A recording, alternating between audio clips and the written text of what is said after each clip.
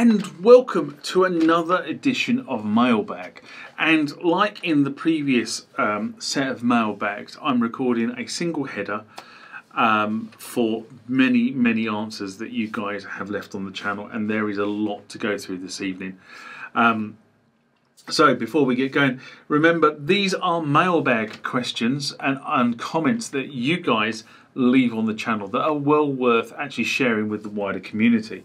But before we start, we always go through parish notices, which are, if you haven't subscribed to the channel, why not?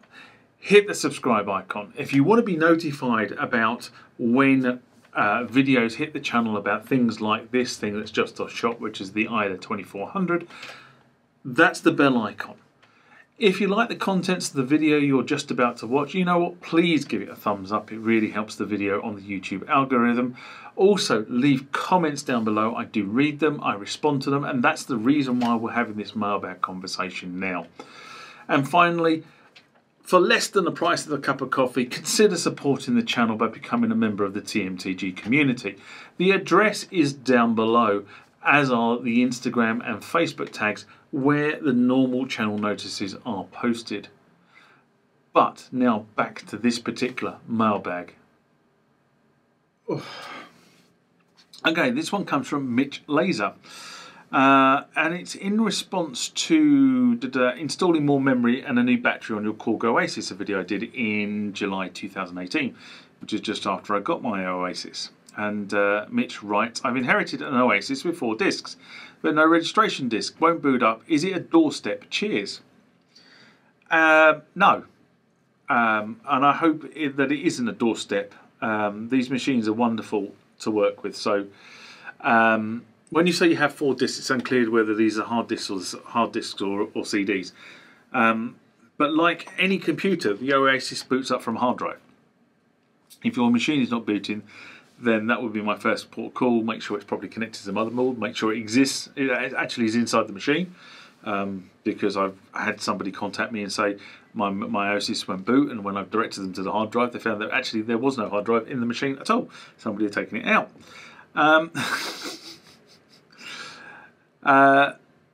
So that's the first thing I would do. If the hard drive is connected and it's still not booting, you might try reinstalling the operating system. I found when I bought my OASYS that there were a number of things that were wrong with it, and the easiest way to deal with that was just to reformat the hard drive and start again, which is exactly what it did. If you don't have the OS discs, then I've been through this literally within the last 2 weeks with somebody else via email. You need to get in contact with Korg support, who I believe in the UK are in Milton Keynes. I don't know where you're based. But they actually, for me, they were really responsive, and within a matter of days I had all the relevant discs I needed to actually restore my Korg OASYS back to its base state, and then upgrade it all the way through to release 1.3.3a. So it's a really easy process as well. It's all kind of next. Very little stuff you have to change. So I do hope this helps. I do hope you can get your OASYS back up and running.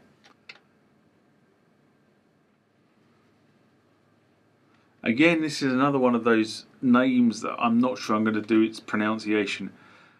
Carpe Giane. I'm hoping that's right. I apologise if it's not. And this one's in response to the Roland MX1 USB correction VT3 VT4 video I did. I'm not sure when I did that because I haven't written the date down, but it was done quite a while ago, I can assure you. So it's possibly it's a 2019 or 2018 video. Anyway, he or she writes, I would like to use the VT3 interface to record my songs onto a PC, but I can't. The problem is the return of the sound generates a feedback, and constantly recording is superimposed. What should I do? This is an interesting one because it sort of sets at the sort of fundamentals of recording. Now, if you put any sort of microphone in front of a speaker, you're going to get feedback. That's just the way things work. And generally, what you don't want to have is you don't want to have audio being fed directly into a microphone, which is why a lot of microphones on stage are obviously very omnidirectional, as in the microphone is there and the mouth is there and the speakers are behind it, so it doesn't pick up a radiated feedback. But it still happens, and when it does happen, it just goes mental. I mean, I was at a Hall & Oates concert 2 years ago now, and Daryl Hall was having a real sort of Barney at the stage sound engineer, because basically they had a feedback issue that went off that they didn't have during the sound check. And of course the on-stage sound engineer had to bring all the levels right down, and then he couldn't get it set up the way Daryl Hall wanted it set up, and he was not happy bunny, but the concert was good. Anyway, I kind of read this a couple of times, and as I say, feedback is normally caused because you're amplifying, the source signal is being picked up by the microphone, and it becomes a feedback loop. And I don't know how you have your system set up, so this kind of advice is a bit generic. First of all, if you are actually playing this back through monitors, turn them down while you're recording. That way you do not have direct sound hitting the microphone. So if you're recording and if the microphone was there and you're singing into the microphone like that, then you need to have the speakers there pointing at you, not behind you pointing at the microphone. Make sure you have a good omnidirectional microphone that doesn't have a wide range on it. So you're looking at something that sort of has a fairly narrow range if you are using live monitors. It's why in a lot of studios everybody wears cans, so that they don't actually have the vocals feeding back on themselves. Otherwise, you end up with feedback. So that's the second type, is to sort of look at the pickup angle of the microphone you're using and see if you can get it down to quite a narrow field if you're getting feedback. And if you go to manufacturers' websites, if you look up the microphones you're using, it will tell you how broad or narrow the field of pickup is. And in these sort of scenarios, you don't want really broad pickups. You want very narrow pickups if that's what you're doing. Bear in mind, the more narrow the angle does not necessarily mean that it's great results for recording, by the way. And the other thing is, try switching the speakers off and using headphones, which is what a lot of professional studios use. Is they put cans out there rather than running live vocals.